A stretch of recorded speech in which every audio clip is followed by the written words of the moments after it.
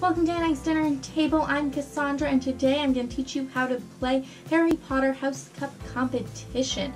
This is a worker placement game where you are going to be controlling and placing students of a specific Hogwarts house in order to try to win the House Cup in the end with the most points.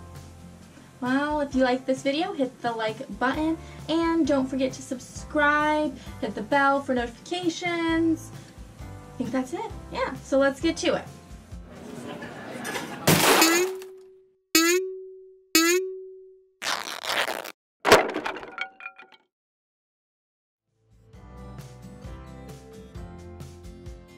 Lay the board in the center of the table. Place the cool hourglass display near the board. If it's your first time playing, you will need to assemble it. It's super easy, don't worry about it. Place the knowledge and the magic tokens in piles near the board as well. Shuffle the 4 smaller decks individually. These are going to be the basic and advanced lessons and the easy and hard challenges. Place them in the upper left and upper right hands of the board. The other 3 decks are going to be the location decks. Randomly pick 1 card from the single fleur-de-lis deck and place it face up on this space. Randomly choose 2 from the 2 fleur-de-lis deck and 1 from the 3 fleur-de-lis deck and place them face down on their spots. The first player is the person who has most recently been to school, or however you choose to decide first players. They will receive the first player token. They will also choose a house board.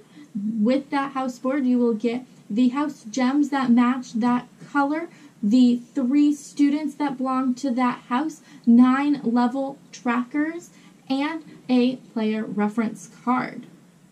Whew, that is a lot of stuff you get.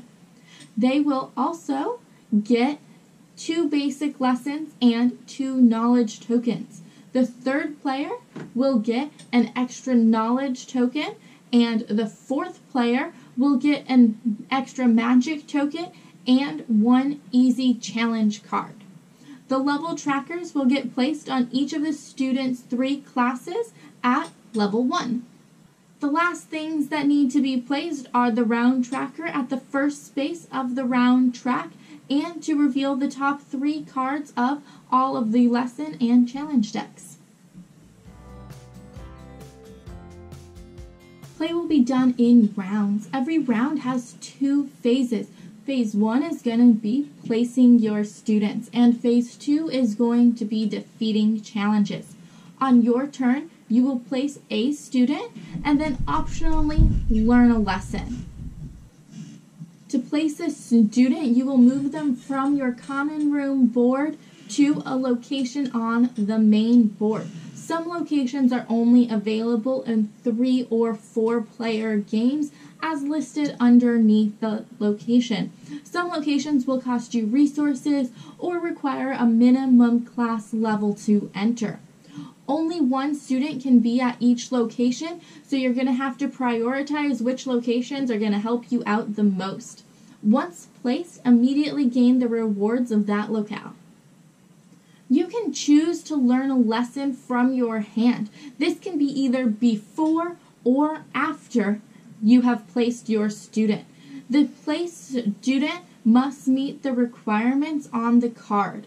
You will immediately gain the rewards and the lesson goes into the lesson discard pile.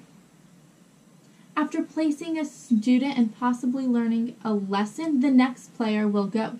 Phase 1 will end when all players have placed all 3 of their students.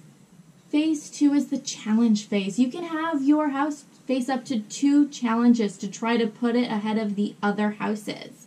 You can play 2 challenges. They will either be 2 easy challenges or 1 easy and 1 hard challenge.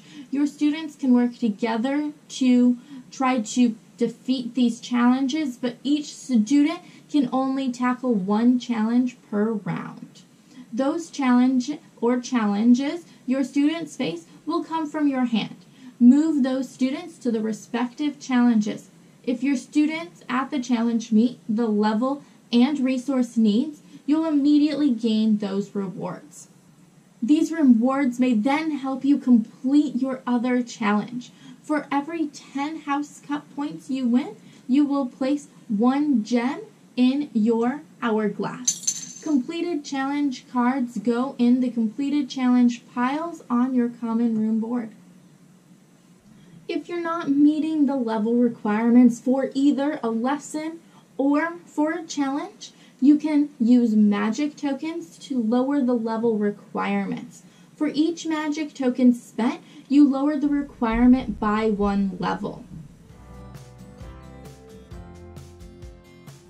Return all of your students to your common room board. Move the round tracker up 1 space. If it's the beginning of round 2, 4, or 6, you will reveal the location card above said round.